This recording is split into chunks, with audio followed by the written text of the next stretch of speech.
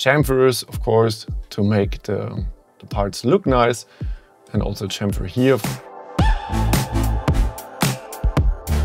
When I was a kid, I had a fairly small room for myself.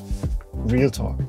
And that is why my father built a loft bed for me, essentially a platform spanning from one side of the room to the other in the middle of it, spanning 3/4 of the room, and then raised it up into the air, which gave me almost double the amount of space that I had available for myself.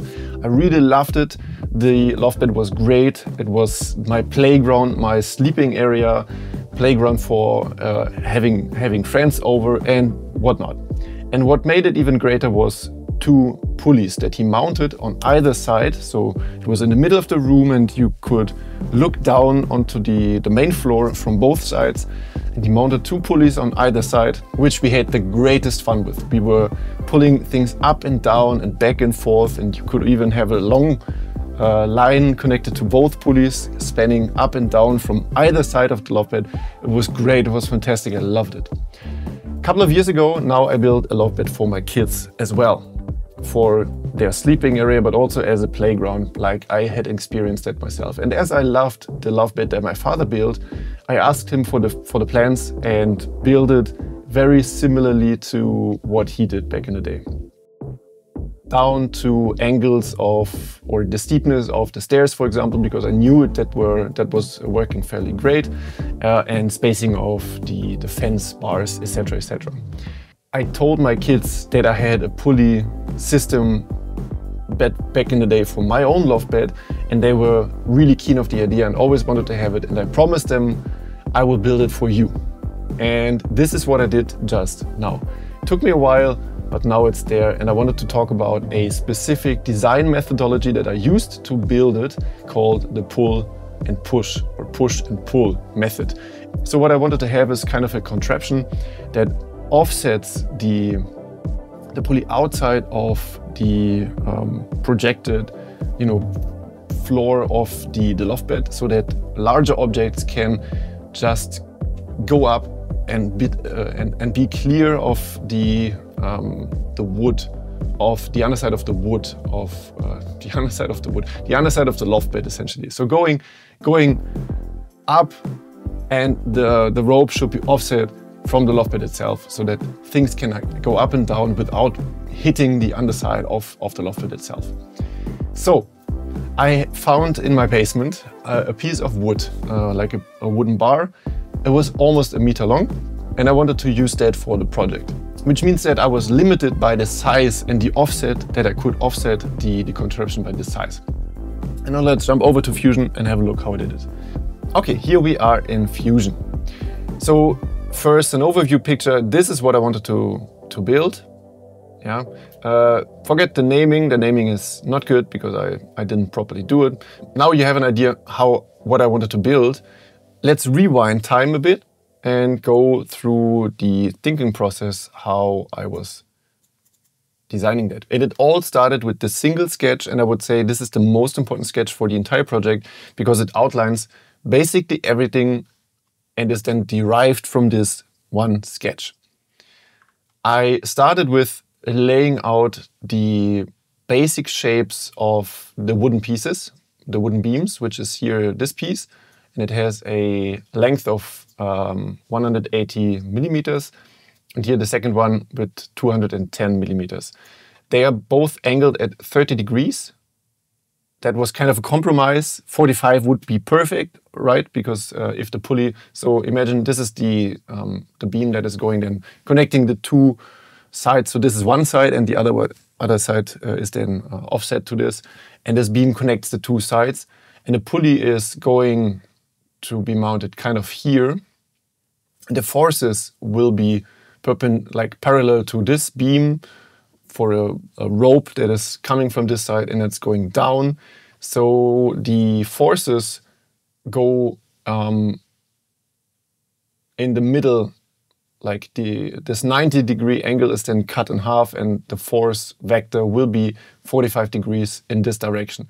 Now you can see this is offset, or this is angled at 30 degrees, which is kind of a compromise to take enough load and be stable enough, but at the same time not giving away too much length here because, as I told you, I was kind of limited in length of the wooden piece that I had available. So 30 degrees is a compromise there, but it is also, I mean, the kids will not be, or actually I forbid the kids to lift heavy loads because that is dangerous. You know, people cannot be lifted because the wood is not strong enough. The 3D printed parts are actually, I guess. And if something heavy is lifted and then somebody lets go of the rope and it crashes down, dangerous. So I forbid this. So it doesn't have to be like rock solid. It is just necessary to be a bit solid, and that's fine. Yeah, so I laid out those pieces. I offset them by a bit. So in this case, 5 millimeters, 5 millimeters here, because I knew that it cannot be, you know, touching the, so here's the fence, right, on this side. It cannot touch the fence completely. There's a little bit of space that needs to be in between the fence and the wooden beam. And then I put this beam that is going to the other side in front of those two pieces, distributing the load against the fence or through the beams against the fence in a nice way. And then the next step, very simple one, is just outlining a box essentially around those beam endpoints. As you can see, I didn't bother to create a complex geometry here outside of the wooden beam. I was just using the beam lines, extended them further, and then added kind of construction lines to give it a bit more flesh where then the screws would go through. The same here. So it is touching really here. You can see the wooden beam. And here it's even more visible. I was just extending here a line. It is touching here. It is touching here, the wooden beams. Those are the wooden beams, this and this. It is touching it at all sides. And you would say, okay, but wait a second, this is not gonna work, right? So let's now move forward in time. So first I extruded, oh, that was too fast, too fast, too fast. I extruded those pieces, those wooden, that is then those will be the wooden pieces in the end. And I extended them or extruded them to have work tools. So they will be used as tools in the end to cut out material from the 3D printed parts. Next step, creating or extruding the 3D printed parts. So this is the first one. That's the second one. You can see that here is Z-fighting happening, or it's, I shouldn't call it Z-fighting, I guess, but you can see that those are flush. So they are really on the same, at the same depth. How else could it be? And then the last one down here.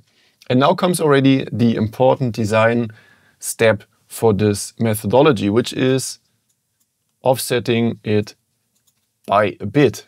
So I selected, you can see that here, I selected all the relevant faces.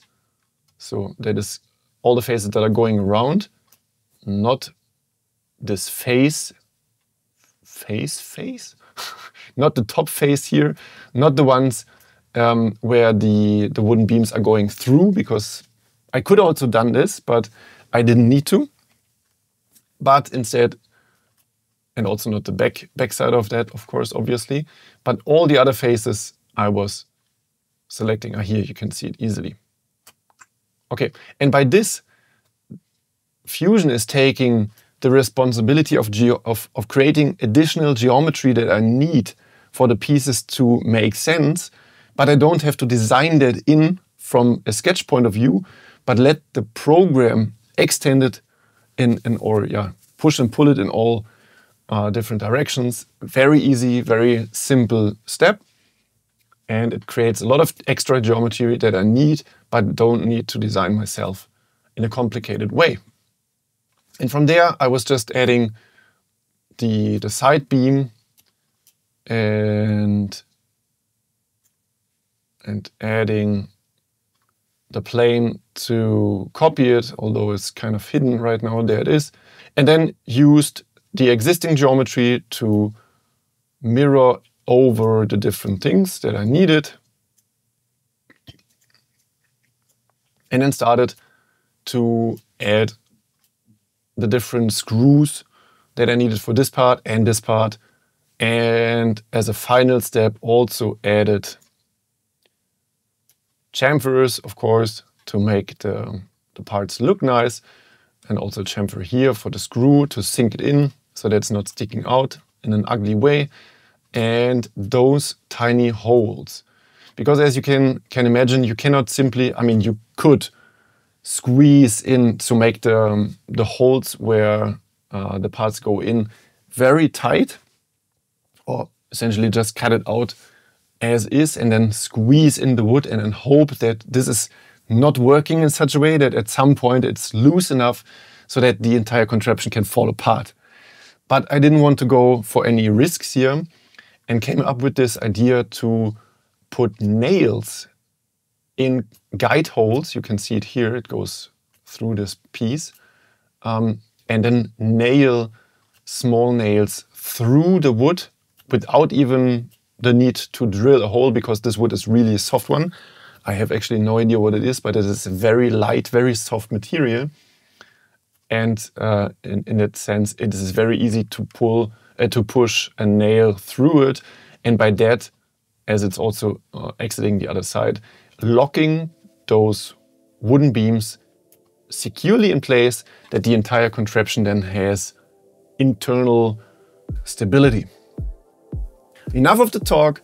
Let's move over to the loft bed and I show you what I was building there, shall we? Go!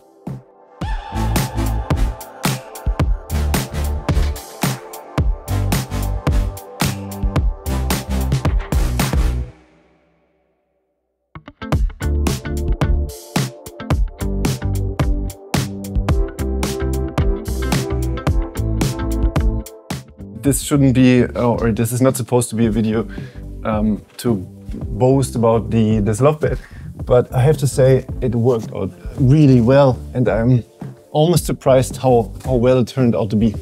Anyway, so this is the upper side of the entire thing. You can pull up things here and then clamp it down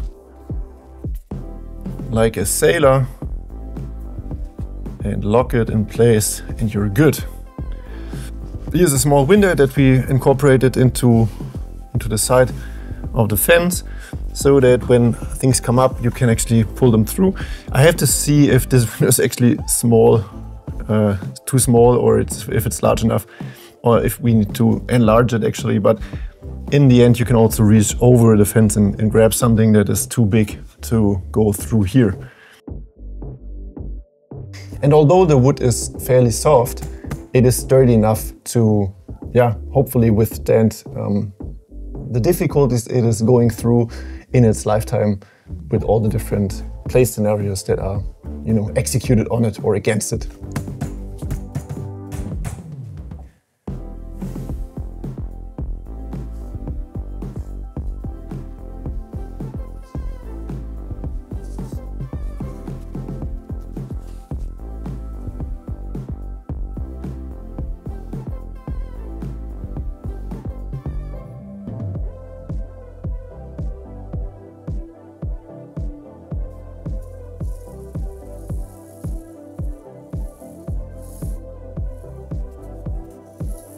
All right, so this project was a lot of fun and actually a real success story.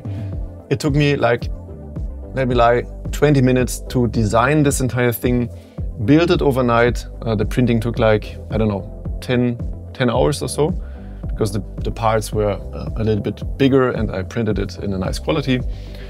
And then next day I was able to go down to the basement and cut the pieces quickly with a handsaw, assemble it in the evening, and then mounting it the next day was really quick and really swift, really nice actually. Okay, so how about you? You also have a loft bed, maybe you have kids, maybe you now think about building something like this and adding a pulley to the loft bed. You absolutely should, because for kids it's just the greatest thing in the world. Let me talk from experience, to pull things up and down and have like a blasting time playing with that with their friends. Yeah, and with this, I leave you to it. If you want to bring a smile to my face and you liked what I did here, then I would appreciate a thumbs up and consider subscribing for new projects in the future. Yeah, with that, I'm your Bushi. Have a good one. Over and out. Over and out? Yeah, over and out. Bye.